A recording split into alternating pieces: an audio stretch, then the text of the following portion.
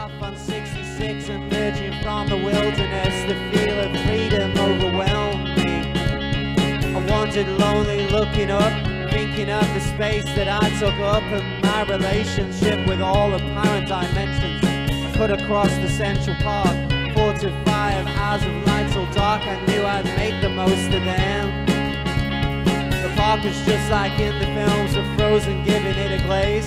The haze and then the smog and my bad eyesight, so I killed an eye by going to see John Lennon's house and where he got away from me and you, and nothing's real. Idaho? We like that cooperation in this community. Otherwise, the important thing tonight is to realize that I wear many hats, as Bartholomew does as well. Maybe not 10,000, but I do wear a lot of hats. So I want to make sure you know the difference, and Steve can attest to, he wears several hats here. There's my legal hat. There's my press hat. There's my educator hat. There's my scientist hat. And there's my entertainer hat. My community activist hat.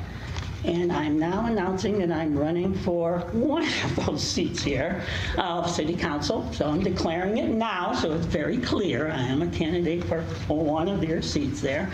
But you have options here because I'm still running for Secretary, or not Secretary of State. I have dealing with the Secretary of State's office for Senate Seat 28.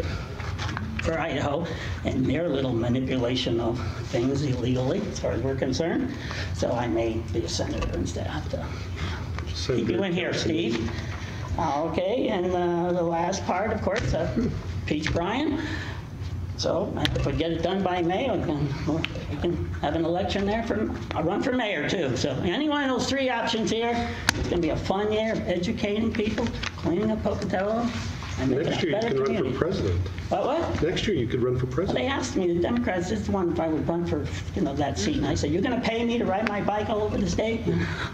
Yeah, I'll do that if they want to give me a plane with a bike. Anyway, thank you. It's been great seeing you all.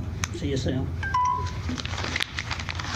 Thank you. Off on 66, emerging from the wilderness, the feel of freedom overwhelmed me. I wandered lonely, looking up, thinking of the space that I took up and my relationship with all apparent dimensions. I cut across the Central Park, 4 to 5 hours of light so dark I knew I'd make the most of them.